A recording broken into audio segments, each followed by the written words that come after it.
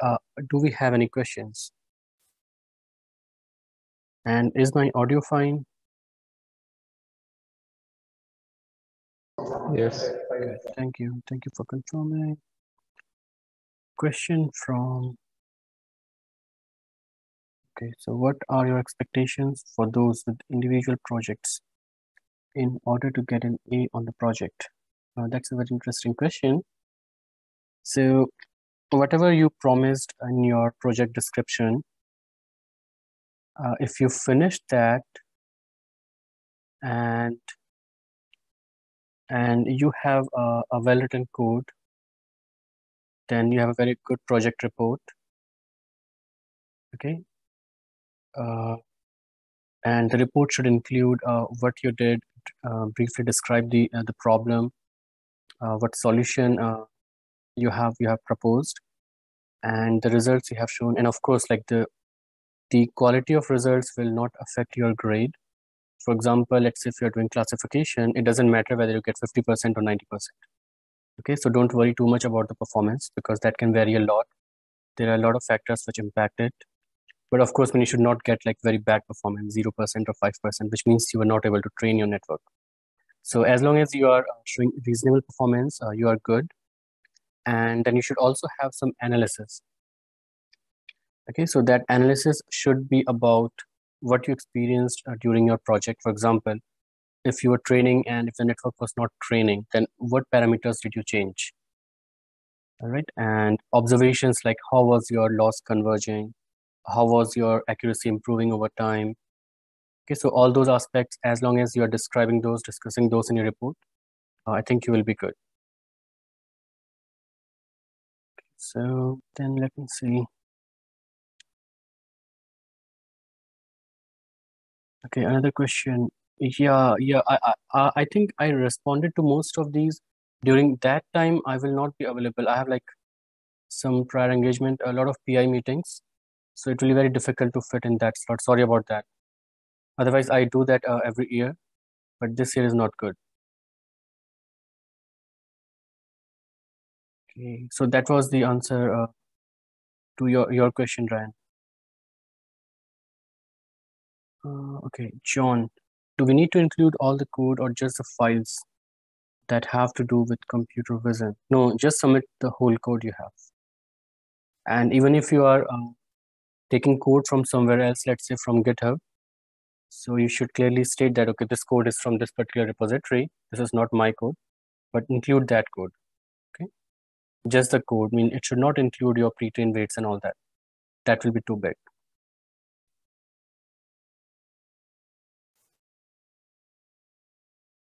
Okay, question from Fernando. Would you say the report is more relevant to the grade than the project code? Not more relevant, because the report is based on what you have written in your code, right? And if the code is not there, then of course you can't write the report. So I will say like both are correlated. And yes, I mean, even if you have the code, if you don't have discussion on the report, that will, I think, take out some of the marks. Okay, so the discussion and that analysis are the observations, that's mandatory.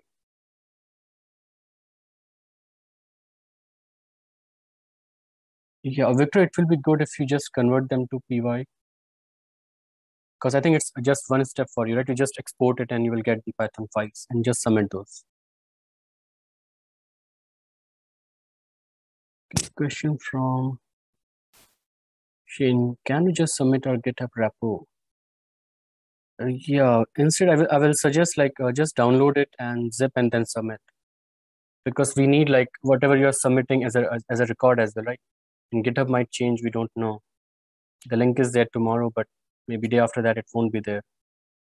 So don't submit links, submit the actual code so that we have the exact copy for future reference. Okay, I think those were all the questions. If there is any other question, you can let me know. Otherwise, we can proceed to the lecture. Okay, so we are talking about image segmentation, and Last lecture, I think we talked about the basics, what image segmentation is, and a few algorithms which can be used to perform image segmentation. Now we are going like further. So today I think we'll have two more algorithms which can be used for image segmentation. But in this case, you may realize that these are not like computer vision algorithms. These algorithms are coming from machine learning. So completely from machine learning perspective, which means that they are very general algorithms and used widely in a lot of other problems. But we will see like how nicely they fit into this particular problem, which is image segmentation. So these algorithms are actually used for clustering, which is an unsupervised way of learning. The first is k-means, and the second is mean shift. Okay, so we won't go into a lot of detail of like these algorithms. We will just try to understand what these algorithms are and then how they're used in performing in solving image segmentation tasks. Okay, so image segmentation, now we all know that you have an image and you try to create different segments, and that those segments could be like representing different properties. They could be just representing if all the pixels in the segment has similar color or they have same texture. So you try to divide the image into certain parts. So that's called image segmentation. And the first algorithm which we studied was image binarization, where what we did is we just converted the image into binary image where each pixel is either foreground or background. Okay, so then the basic issue there was how to come up with a threshold. How do we know that whether this threshold is good for binarization or not? And then we discussed this Otsu algorithm, which was pretty cool, which can automatically find that threshold for you. All right, and you will implement this in your programming assignment 3. So if you have any doubt, now is the right time. Just let me know. But we went through this, and I think it was pretty straightforward. So it will just give you this point, which is the kind of, you can say, optimal threshold, which will divide your image into foreground and background. Then we also talked about two other algorithms which were looking into regions, and one was region growing, where you start, which is kind of bottom up, where you start from one pixel and start growing that pixel into a region depending upon how similar that pixel and the pixels which you are adding to that segment are similar to the neighborhood. So as long as they are passing some similarity criteria, you will keep growing that region, and at the end you will get one big segment. So on the contrary, when the second was region splitting, where you start from the full image, and depending upon whether you have diversity in the pixel values, you will divide that image into different subregions. As long as you are able to find diversity, you will split that image region into 4. And for example, you can look here, it's not diverse at all. All the numbers are 7. So you won't divide this region further. Okay, so that's the stopping criteria. Okay, now a question from Grace. What does image binarization have? Okay, image binarization have to do with regions. Okay, so this is kind of one extreme case of regions, right? And in this case, region, we are saying one is background region and one is foreground region. Because region is like it's a concept, right? You can't refer to like, maybe it could be semantics sometimes, it could not be semantics. So in that sense, image binarization is dividing your image into 2 different regions. Okay, good. Okay, so now let's move on to clustering. First, try to understand what clustering is, and then we will briefly talk about these two algorithms and how they can be used. Okay, so clustering, it's a very general problem in machine learning. And the idea is you have a lot of data points. And what you want to do is you want to divide those data points into different categories, or you can say different clusters. And that division is based on you should have a very high intra-class similarity, which means that if you have a cluster, then all the data points in that cluster should be very similar to each other. Okay, so that's one criteria which you want to meet. The second criteria is the inter-class similarity should be low, which means that let's say you have 2 different clusters, then if you randomly pick like 2 samples from those 2 clusters, they should not be very similar to each other. So these are the two criteria, and based on this, we divide all the data points in your data set into different clusters, and the end goal is to categorize each data point into one of the cluster which you will finally get. So, and mostly this is done in unsupervised fashion. You don't need any labels or anything. Okay, so this is pure unsupervised learning. Okay, so let's try to understand from this real example what clustering looks like. So in this case, let's say we have all these characters, all right? And what we want to do is we want to create groups. Let's say we just want to create two groups in this case. So creating two groups, it depends upon what kind of properties you are looking into. Okay, so for example, if I say that, okay, I want to create two groups, the first group should be Simpson's family, and the second group should be school employees. So in that case, this will be your two clusters. These will be two clusters, right? So the first cluster will contain like all the family members from this list or these data points. And the second cluster will contain all the employees from the school. So again, this is the same data, but now we can change the similarity criteria. What I can say is I can say that, okay, now again, I want two clusters, but in this case, I'm looking into a similarity pattern, which says that, okay, I want one cluster for females and the other cluster for males. All right, so then the clustering will be different. Okay, so again, this is the same set of data points. The objective is different. The similarity criteria is different. All right, so similarity criteria is I think one of the important thing when you're actually performing clustering. And this is like another very interesting example. So if I have to create clusters, and let's say I got these two samples. Now, depending upon what is my similarity criteria or what features I'm looking into, these two images might fall into one cluster or they might fall into two different clusters. Let's talk about the first criteria. So the first criteria is I want to create two clusters, one for humans and let's say other for dogs. So then clearly these two images should fall into two different clusters. But again, if I don't use that criteria, I say that, okay, just cluster the images based on the visual appearance. Or I can say, okay, maybe based on colors or maybe the texture. And in that case, it's very highly likely that these two images will fall into the same cluster.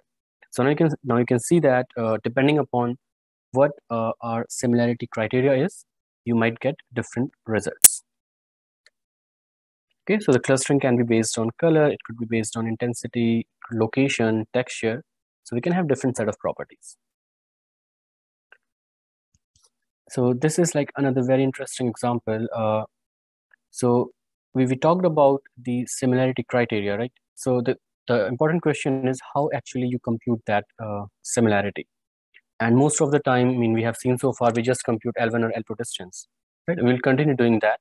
But let's first try to understand like how it's going to change the outcome of the algorithm.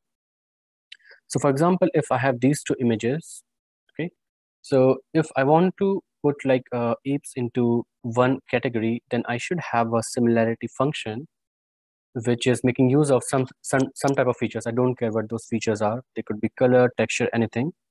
So for these two images, it should give you a very small number, which means that it's kind of giving you the distance between these two images. Okay, so it's just like inverse of similarity. So that's the first case. Again, for the second case, let's say I'm just trying to cluster different words. So this is Peter, and again, this is Peter in Polish. So if I have a distance metric, it should give me a very small number because these two are close to each other. All right. Now, if you look at these two images here, both are fingerprints. If I have to come up with a similarity measure, which just says that, okay, differentiate images of fingerprints with images of faces, then these two should be pretty close and it should be very easy because the pattern looks pretty simple or pretty similar to each other. But now the problem is different. The problem is this fingerprint is coming from person number 1 and this fingerprint is coming from person number 2. So these are two different identities. Now I have to come up with the distance metric or a similarity function, which will take these two and use some kind of features, we don't know what, and it should give us a very high number because these are coming from two different subjects and I want to cluster based on subjects. I want one cluster for one subject. All right. So it doesn't matter like what the visual appearance is.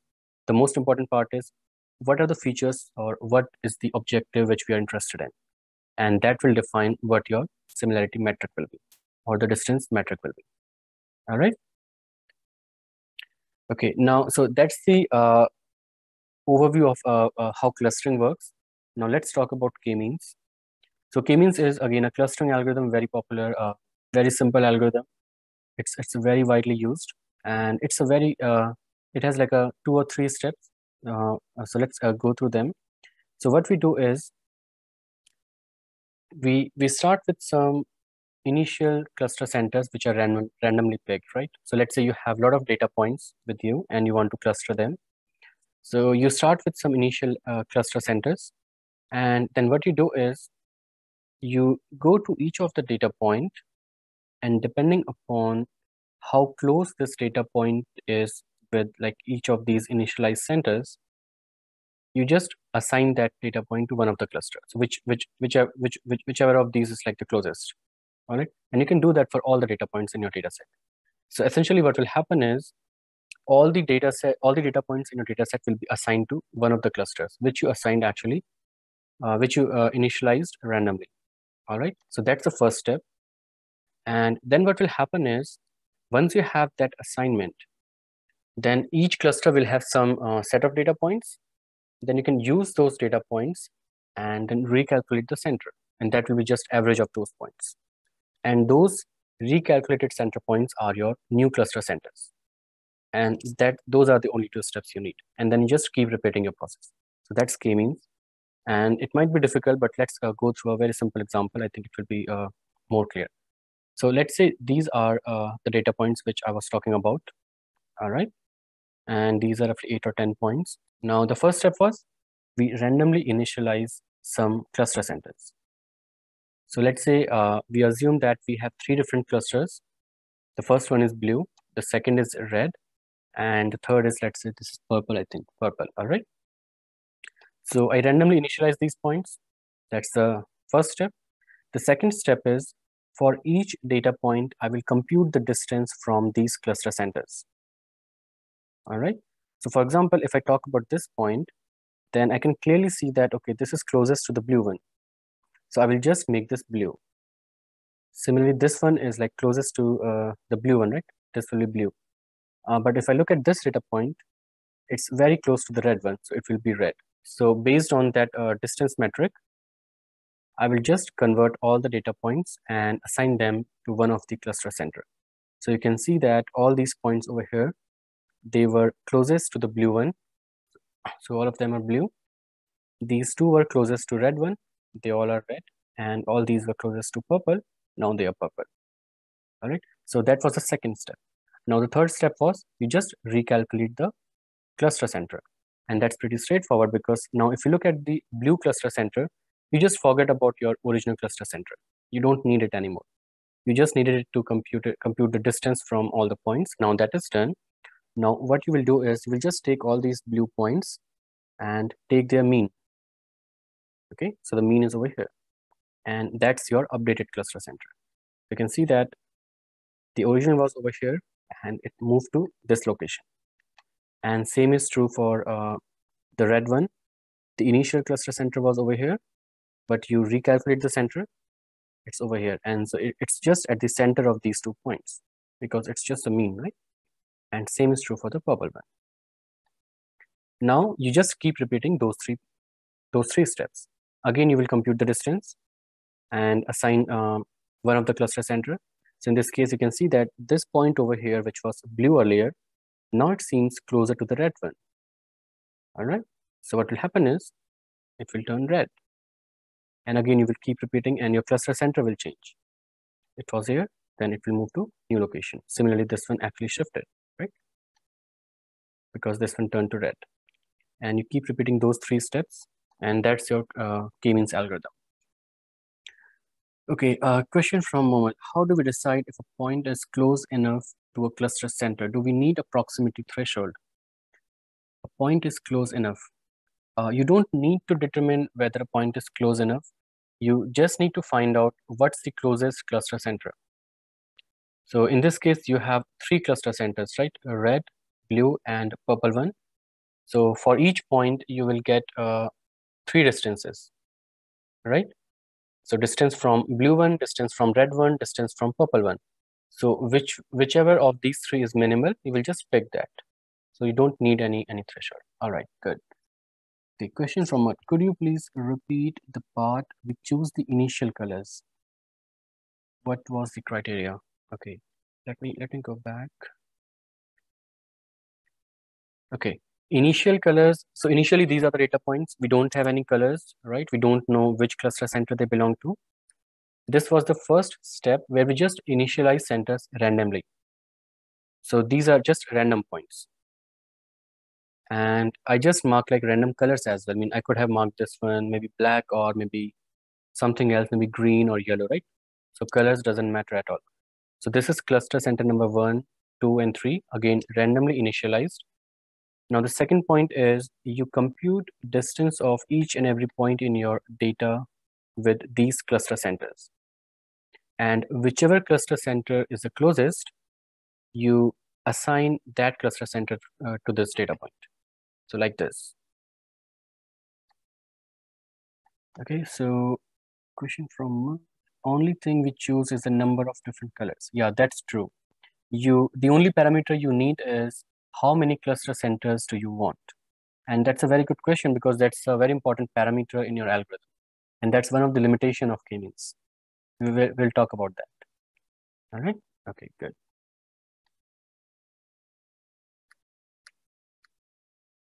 So you keep repeating that and you can see that your cluster centers are changing and colors of the data points are changing. And you keep doing that until there is no change. And if there is no change, you are done. And then at the end, you get three clusters. One is this one, the second is this one, and the third is this one. All right. And that's the end of k-means algorithm. Okay, so that was pretty simple. Now let's talk about what are the pros and cons of this algorithm, what are the challenges. Okay, so so this is good. How do we assign the cluster center? So right now I'm just showing you points in Euclidean space, right? But essentially what you will have is you will have your feature vectors when you are working maybe on some problem. So it will be n-dimensional space. And most of the times the distance measure will be L1 distance or L2 distance. Okay. So that's good. This is also fine. I think we just discussed that. For each point, you will compute the distance from each of the cluster centers. Whichever is the closest, you just pick that. I think there is another question. What could be the data we use to make the center calculations? Pixel intensity or physical coordinates? Data. Center calculations. Yeah, that's a very good question, Mert. But I'm a bit confused. So you are saying that the features we are going to use, or because there are two things here. The first is, okay, so the average means here the average of x and y coordinates. Right, that's true. So in this case, it's Euclidean space. So for each data point, you will have x and y, and those x and y are your features. And if you have an n-dimensional feature vector, which let's say have 1,000 different values, so in that high dimensional space, you will have some point, and again you can compute the distance, right? L2 distance between 2 points. So for an image, how could that space be represented? Like right, so for the intensity of every single pixel, those are the quote-unquote coordinates, right? Right, I get your point. So again, there are two things here. The first is, I think the way you are going, I think you're talking about image segmentation. So we are going to talk about that. Just wait for a while. There, I think the location is also important. All right. But if you consider like a general problem, then usually what you do is you convert your pixel values to some features, right? You take your image and extract some set of features. So you don't care about the actual location. So if you have to do clustering of images, then you don't care about those locations. But if you have to perform segmentation, which we're going to cover in a while, then I agree that XY location is important. You will take that into account. So I might have missed the point in the past. How would that be in the case of extracted features? You Okay, said so you don't care. all right. So let me talk about that. So if extracted features, it means that you have set of images, and you want to cluster those images based on, let's say, object categories. So then again, what you can do is you can use any algorithm for feature extraction. It could be your HOG, or it could be maybe your pre-trained CNN, right?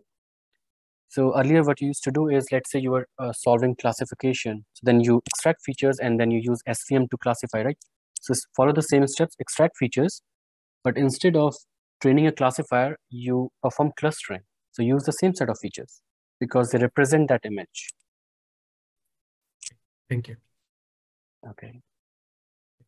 Okay, so the second aspect, we are going to cover that pretty soon. Okay, so this was good. Now, a good, interesting question I think someone asked earlier, like, what is a good distance measure? And as I said, like L1, L2 distance are usually fine if you're working in feature space.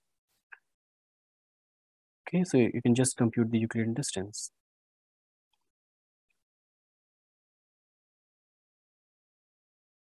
Okay, so this is good. We just recalculate the cluster centers. And again, so this is just taking the mean. So it will be mean of like X and Y dimension independently if it's a two-dimensional Euclidean space.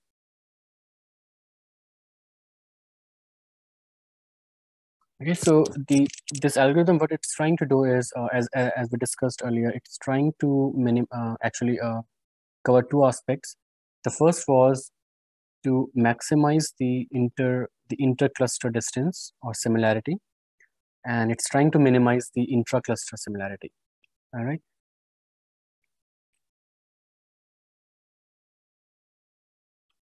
Okay, so now let's talk about the limitations and some of the parameters which are required. First of all, for k-means, we should always know beforehand how many clusters we will have. If we don't know that, we can't run this algorithm. All right. So that's a very important parameter for k-means. Okay, so the second issue is convergence. When should we stop? So again, there are a lot of variations there.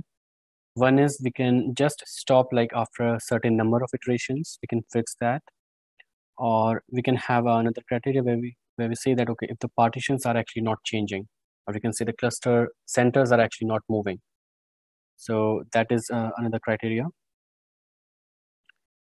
Now let's try to think about how the initialization might affect your final outcome.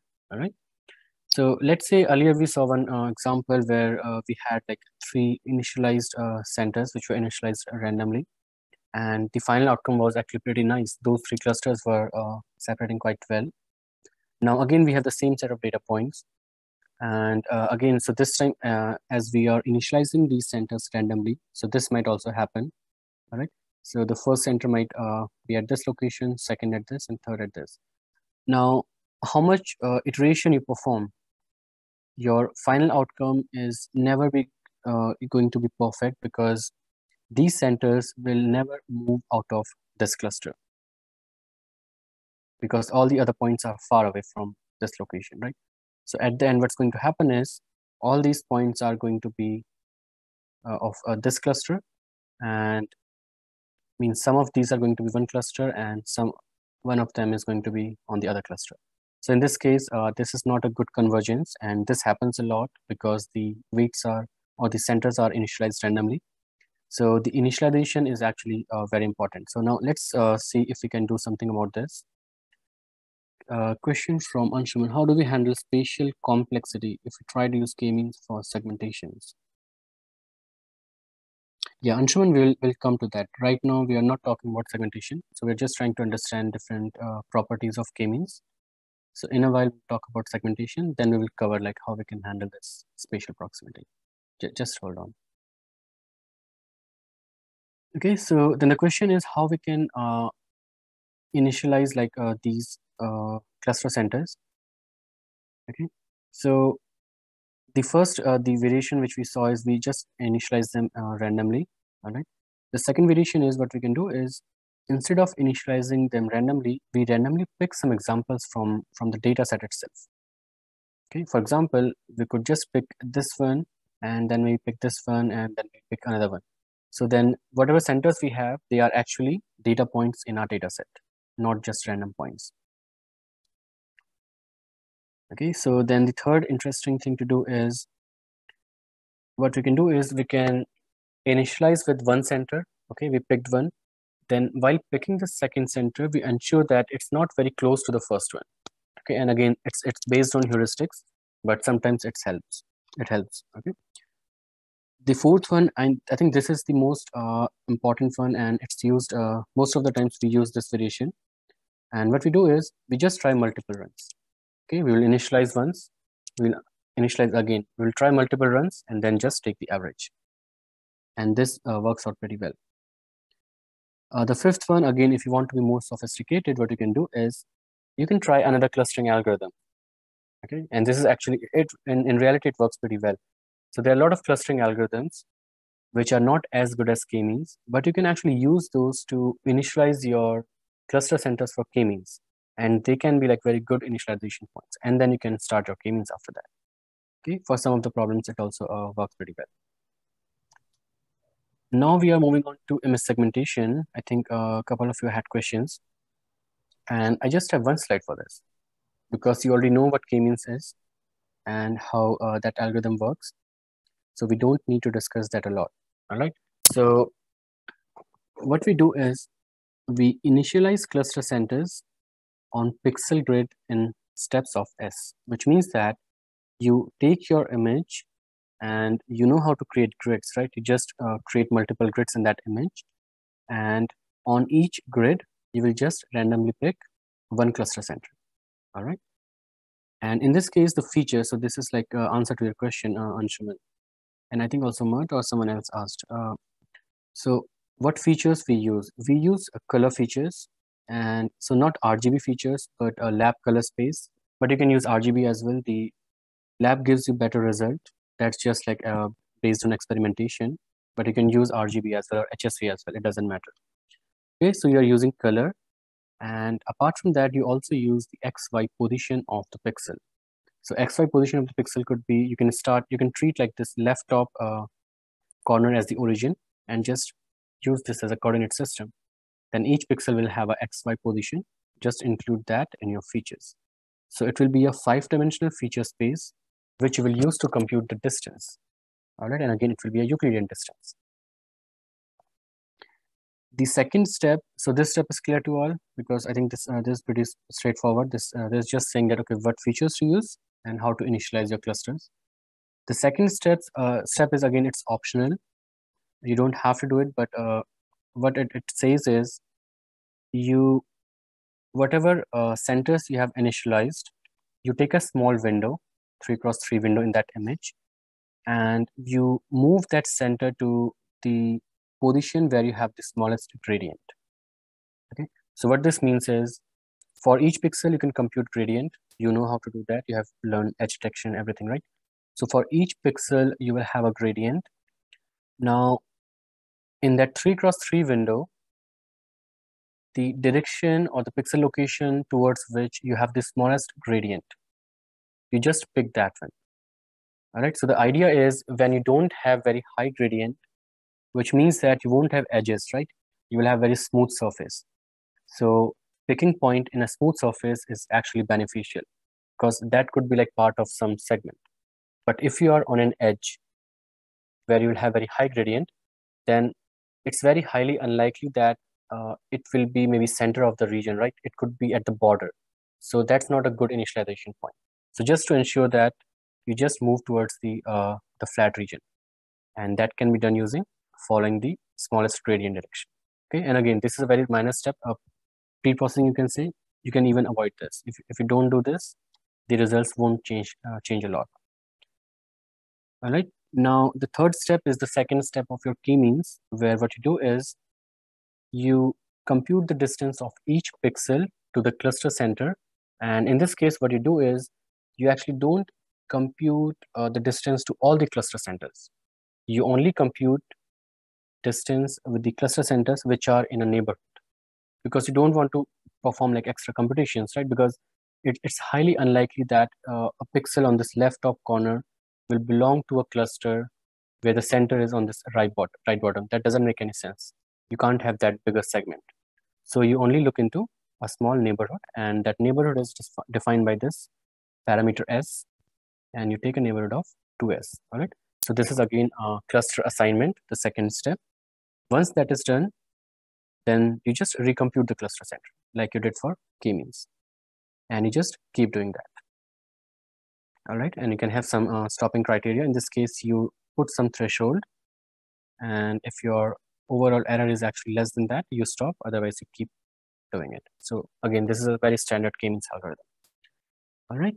So yeah, this is pretty fast, and it's used very widely. Actually, it was proposed in 2012, and it is a very widely used clustering algorithm. So,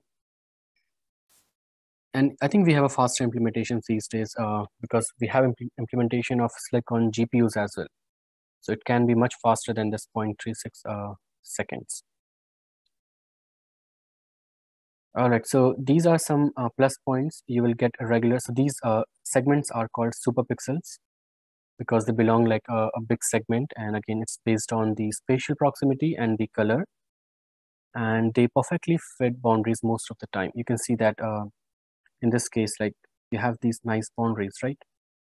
So it will never miss those boundaries.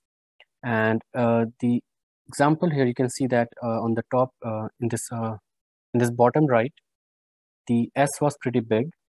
So you have bigger superpixels. As you keep reducing that the value of S, you will get very fine superpixels. All right. And you can even have finer superpixels if you reduce it further. But still, like these superpixels are also very useful. Okay, so these are two limitations which I think is fine. So they might miss like thin objects, because what it's doing is it's trying to cluster pixels based on spatial proximity, right? So that will enforce that it's whatever segment you get, it's kind of spherical, right? Because you're using a Euclidean distance or a L2 distance measure. And so if you have a very thin object, which is kind of a line, then it will be missed. The other drawback is you will get large number of superpixels depending upon like what value you're using for S, but which is fine depending upon like you might need more superpixels for some of the cases. Okay, so question from Amomal, what is S? S is just a parameter which defines like the neighborhood area. So it could be let's say 20 by 20 pixels. So then S will be 20, which means that when you're computing the distance, you look into as further as just 20 pixels. You won't compute the distance with 21st pixel, and which also ensures that your superpixel will never be bigger than 20 cross 20 or somewhat around that range. Thank you, Professor. And I'm also confused about how we initialize the cluster centers. You said with grid, how are we doing that? Okay, so all right, just give me a minute.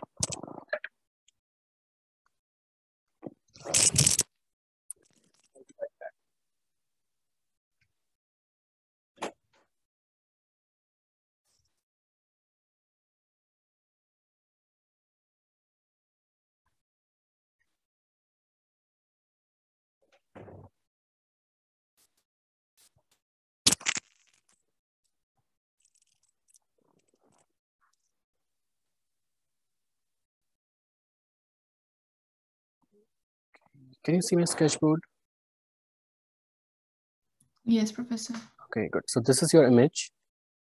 And what you do is you create these grids. Right? And then in each cell, you randomly pick like one pixel. So this is your cluster center number 1. Then again, you randomly pick another one, and you keep doing. Is it clear? Yes, Professor. Okay, good. So now let's move back to slides. Yeah, so that's it. So and then we take a S cross S window, and then we slide it over this image with these centroids, and then we assign those pixels to each cluster, right? Right, you don't slide over, and that's the beauty of this algorithm, because you can actually compute distances in parallel. Right, yeah. Within a region of 2S, right? You don't have to wait for the other part of the image, because you know that they are independent of each other. You're not never going to cross that 2S boundary. So Right. it's kind of it's kind of running that k-means locally within a 2S range. Yes, thank you, Professor. Okay, great. Okay, so that was k-means, and let's move on to mean shift. And I think it's a bit complicated if you go to the implementation. So as I said, we are not going to talk about the implementation, but the high level idea, because I want you to understand the intuition why we use mean shift for clustering or for MS segmentation. Okay, so at a high level, one advantage of using mean shift is we don't have to say that, okay, how many clusters we want. And in k-means, you will get these kind of superpixels, which are kind of maybe a voxel shape, right? But k-means, mean shift provides you something else. It actually provides you these segments, which can be of irregular shape. They will not be like pure voxels or round shaped all the time. So these are some of the outcomes of mean shift. And you don't have to say how many such segments will be there in the image. Okay, so that's a good thing about mean shift. Okay, question from Matt. What is the superpixel? Okay, good. Yeah, superpixel is that segment you're getting out of the slick algorithm. Okay.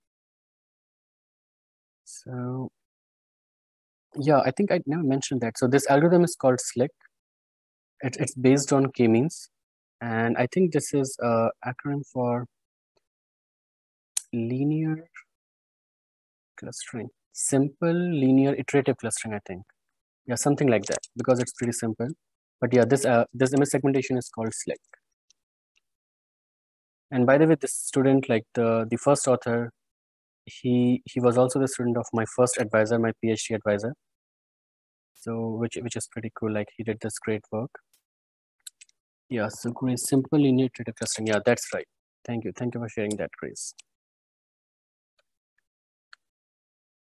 Okay, so let's move on to mean shift. So what mean shift does is, you have, so consider one image, right? And if you just look into the pixel color values, then what will happen is, if you consider like one color as a segment, for example, this ocean, right?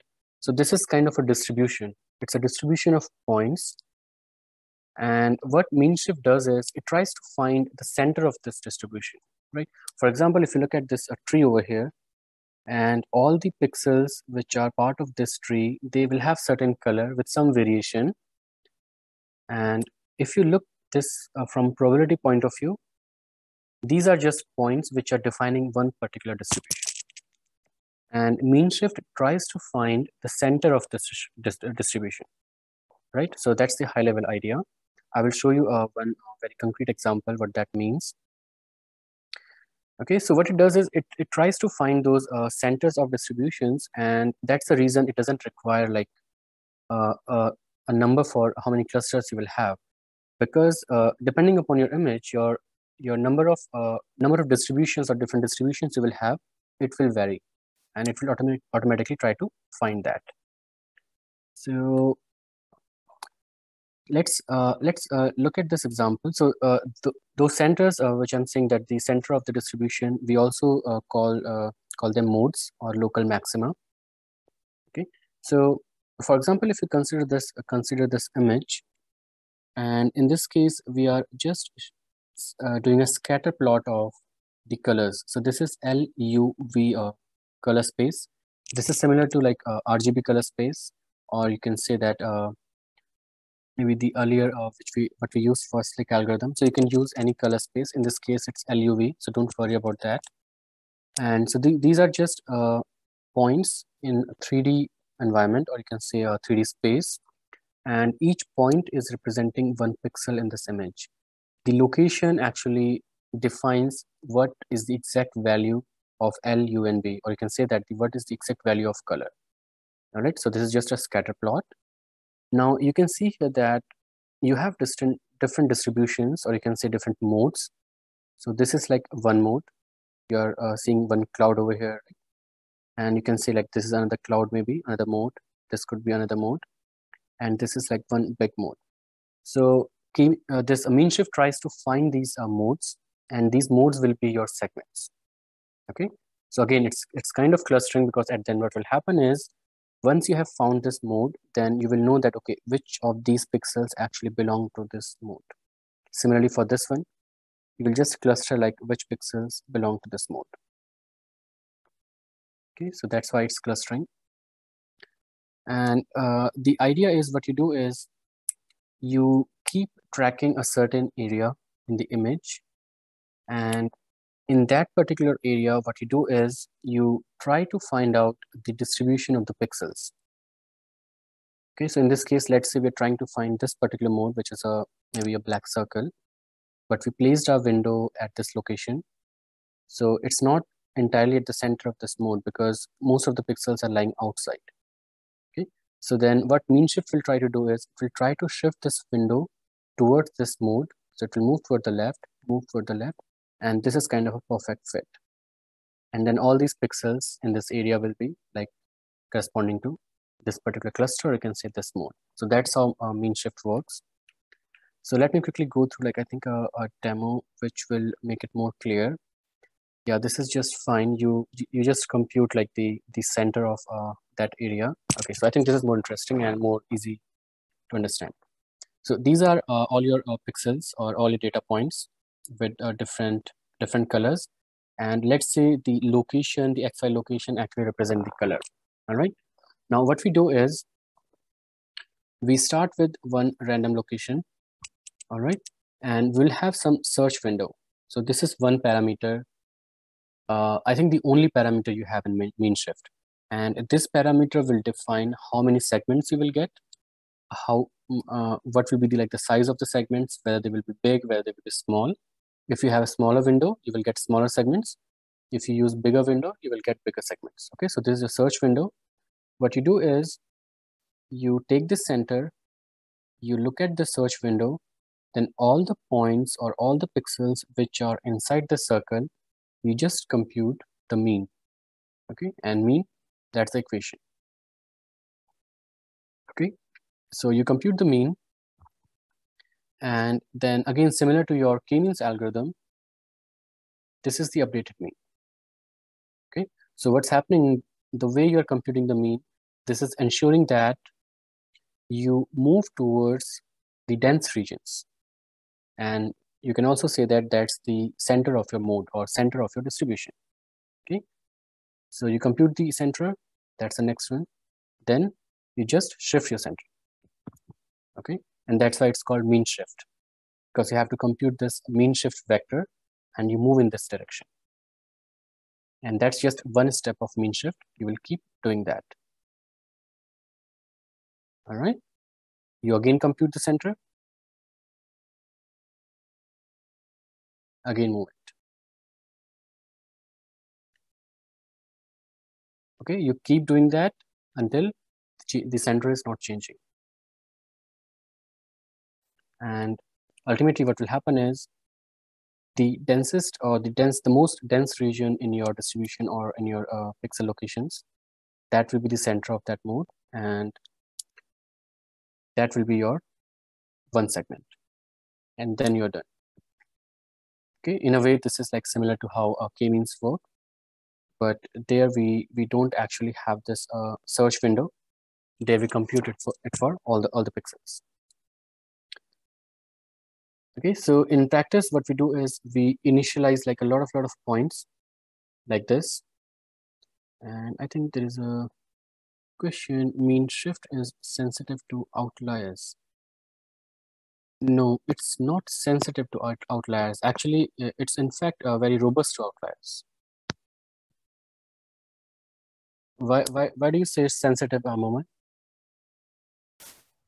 Because Professor, a point which is like alone but have a very large value can make a bad update to the mean of the points that we're considering, and the mean could be shifted in a wrong direction, not towards the dense part of the data set. No, if it's just 1 point, how can it have a large value? I mean, it's just a point. So if you carefully look at that equation, so there every point counts. It's based on density, not the actual values of the pixels. But if a point have a very large value, it is going to affect the mean more. Right. No? So what do you mean by a large value? A high pixel intensity, maybe.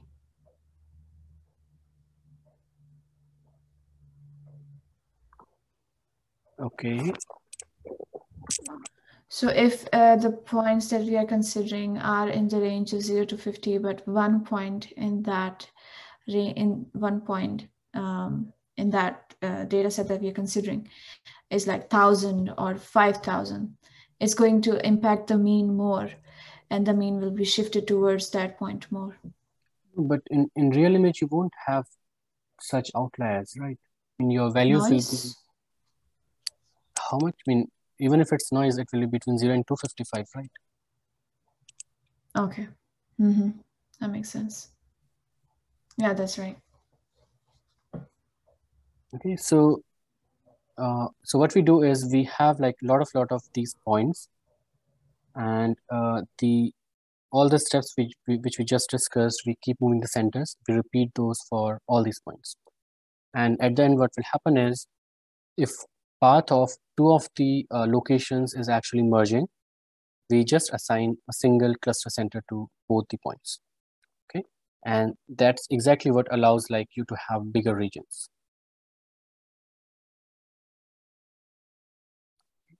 And again, you can run like all of this in parallel, because each point is like separate. You don't have to wait for other points to like make an update, and that's similar to like what you did for k-means. Okay, so yeah, these are fine. These are the steps which we just discussed. Okay, so yeah, the important point was like if two of the points are actually merging to the same cluster center, all those points will belong to the same cluster center, something like this, right? So for example, if you started like from all these locations and all of them are merging at this location, then all of these points will belong to the same cluster. Okay, so this is good. This is like one sample trajectory. Okay, so again, this for computing the similarity or like the distance, you need some features. When you use colors, you can use gradients, texture. Okay, and this is fine. You initialize different feature points, and for each point, you perform this mean shift, and you will merge those points which end up at the same peak, the same mode. So that's pretty simple algorithm for mean shift. Okay, so this is one example we have, and this is like a result for one of the setting for that window we used. So it looks pretty nice. You can see that like the benches are one segment. Again, the trees are one segment here. So in reality, how this will look like. So this is another very interesting image. It's very bright colors. This is the pixel distribution. Again, this is a raw RGB.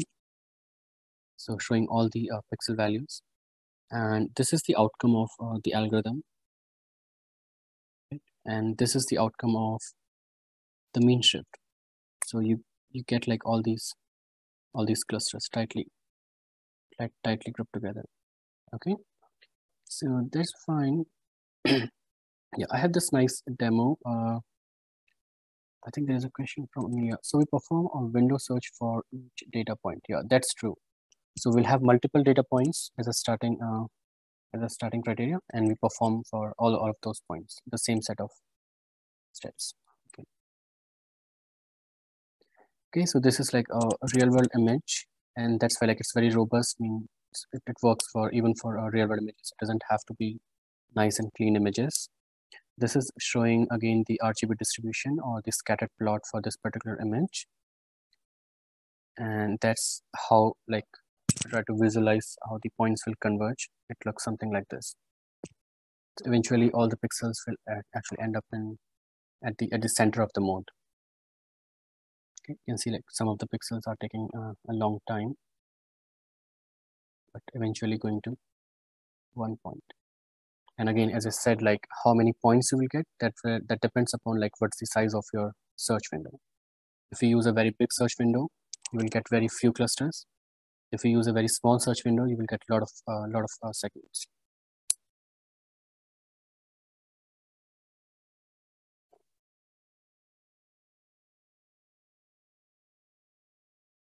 Yeah, I agree with you, Victor.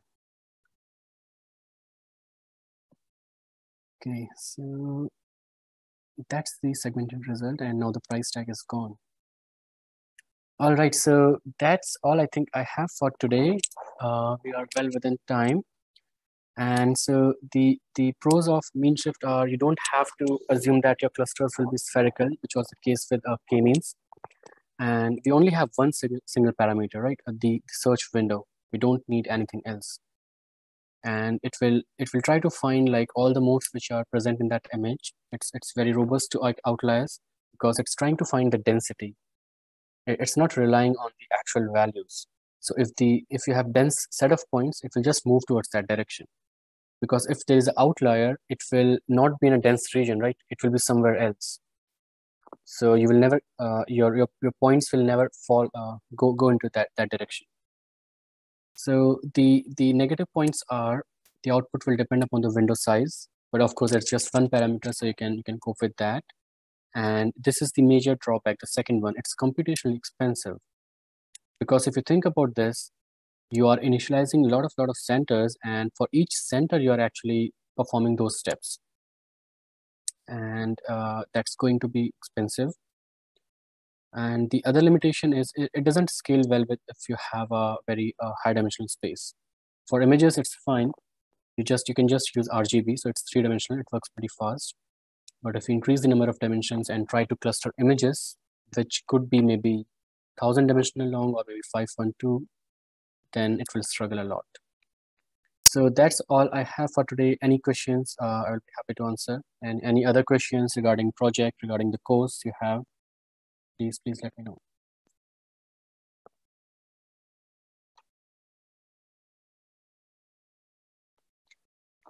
Okay, question from Fernando for mean shift. Would the search window be a square shape instead, basically just looking X pixels apart from the center? Search window will not be square, right? It will be a circle but if you want, you can make it square, but that won't change things a lot. Okay. Question from Daniel.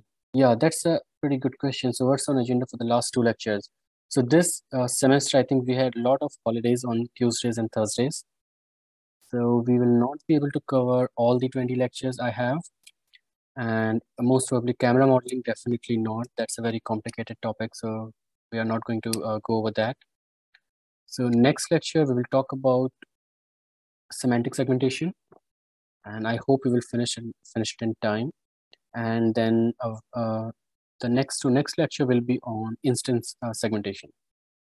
And those 2 will be the only topic we are planning to cover rest of this course. So no optical flow, I guess. Yeah, no, right? no optical flow, no action recognition. Okay. But yeah, I mean, if you have any questions or you want to know more, please visit office hours or let me know. I can schedule a separate meeting. We can discuss optical flow action recognition. That will be perfectly fine. Could you post the lecture slides so that we can at least have access to them and refer whenever? Lecture slides for today or? No. Like like things like optical flow, action Oh yeah, recognition, sure, all that sure. stuff, yeah. I will do that. Okay, so question from Train: when will the interim report responses be posted? So interim report, for most of you, I think you are on track, so we won't respond. So you are good to go. But for some students who are lagging behind, we will contact you separately. Okay. If you see there is some issue, we will contact you. Otherwise, I think you are good to go. So that's good. Now, question from George: can you still upload the slides for the lectures? Yeah, sure, George. I will do that. Question from: if you already scored 2020, yeah, if you have already scored 20 out of 20 in programming assignments, you don't have to do programming assignment 3. It's totally up to you. There will be no penalty at all.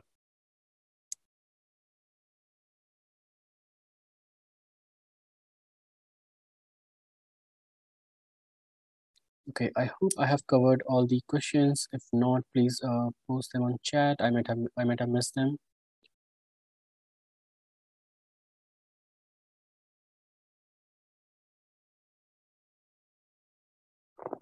Okay, if not, then let's end it here, and and happy Thanksgiving to all of you. We'll meet next week. All right, bye.